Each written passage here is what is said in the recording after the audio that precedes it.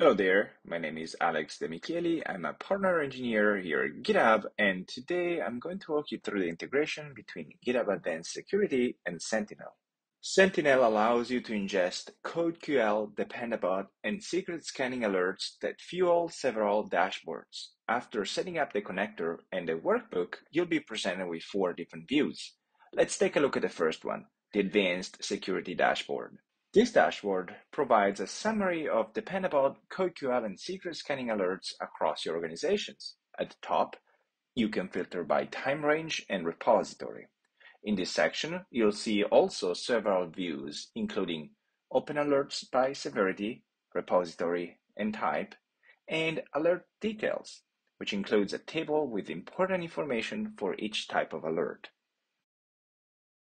The code scanning dashboard displays metrics specifically for code scanning alerts.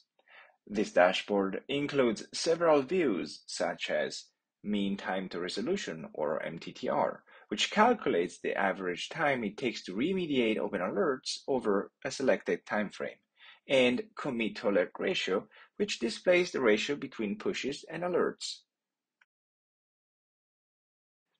The secret scanning dashboard focuses on secret scanning alerts. This dashboard includes a mean time to resolution, found, and fixed views. The last view includes a table with important information, including links to found secrets. Last but not least, we have the Dependable Alerts dashboard. In this section, we can focus on your organization's vulnerability alerts. We have similar views such as mean time to resolution, created, resolved, and dismissed alerts.